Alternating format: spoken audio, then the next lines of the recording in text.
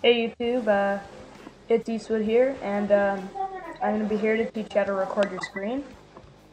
First of all, you're going to need to have a Hypercam, and you can usually get one at Hyperionics Hypercam, free download. Okay, now we got that typed in.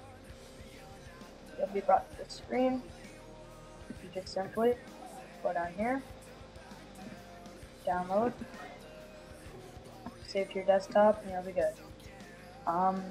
As well as I want to show you a little bit of Movie Maker. Now it's Windows Live Movie Maker, just search it up on Google. If you want, I'll do that quick. Okay, google.ca, Windows Live Movie Maker.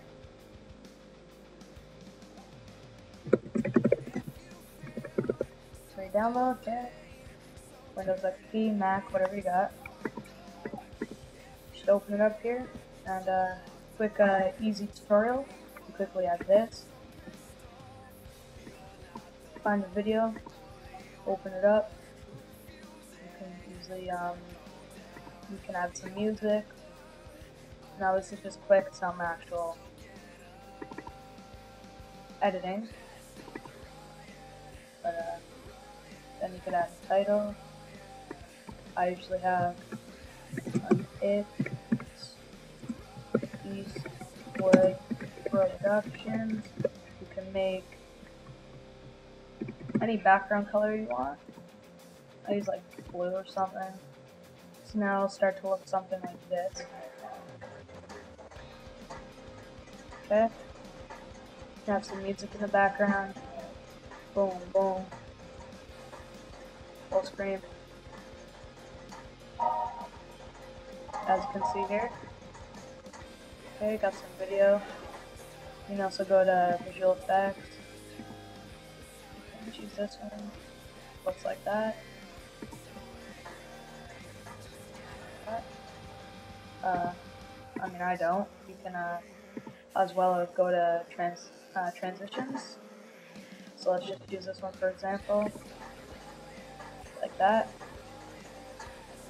There's a lot of things, music tools, you can choose when to come in and stuff.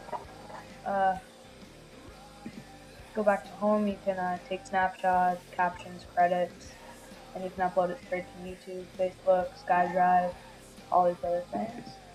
So I hope you enjoyed the video, but it's fairly easy. This is what you'll see after you downloaded it. If you select region, you can select the length of the screen you want to record. Don't worry about the hotkeys. Browse for file name will browse all your clips, and you drag to your desktop to simply put in a movie maker. Everything else should be just as good. So to stop recording, which I will be, I'll be clicking this button and I'll simply stop it.